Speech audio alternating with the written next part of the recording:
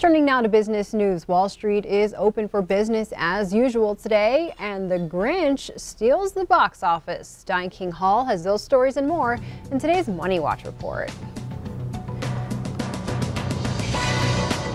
Banks are closed in honor of Veterans Day, but the stock market is open for business today. Now, on Friday, Wall Street lost ground.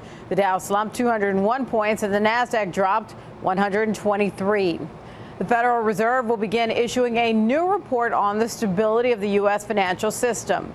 The report will be delivered in the spring and fall, looking at financial vulnerabilities tracked by the central bank. The first report will be issued November 28th. Meantime, more homes are hitting the $1 million mark. According to real estate industry tracker Trulia, the number of homes with a price tag of $1 million or more rose by over 400,000 this year. That means a little more than 3 million homes in the U.S. are worth at least $1 million. Most of those are in California. Trulia says the large additions to the $1 million club is due to rising home values. And Dr. Seuss's The Grinch topped the weekend box office. The title character in The Grinch is voiced by Benedict Cumberbatch. It was expected to do well, but exceeded projections, taking in an estimated $66 million in ticket sales.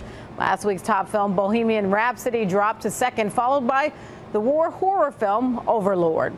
And that's your CBS Money Watch report. For more, head to cbsmoneywatch.com. At the New York Stock Exchange, I'm Diane King Hall.